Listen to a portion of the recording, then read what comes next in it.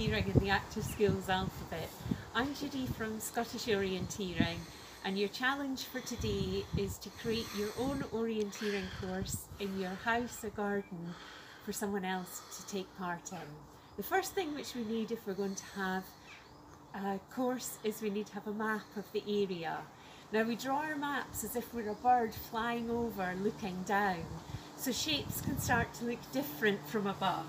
If you think of something like a tin shape, how it will be a circle from above, my cone will be a circle, even things like my toilet roll, circles. So you've got to think about what shapes things are from above. You can then draw your own map, and here I've got a map that I've drawn of my garden. You'll see I've put a key on it so that people know what I've used the different colours to represent. So I've got the grassy area, the paving, the hedge, the plants, my climbing frame and the shed. Once I've drawn my map, I can then put a course onto it ready for people to do.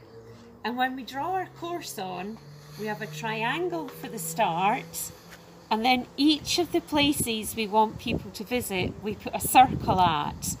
And if we number them in the order they've to go, and draw the lines to connect them together, and then at the end we have this donut shape. When the person gets to each of these places, I need to put a marker there so they know they've come to the right place. I've put out cones, but you could put out absolutely anything to be your markers, and you might even want to hide some treasure there for people to find. So once you've set up your course, you can give your map to someone and they can then go off and actually do the course for you.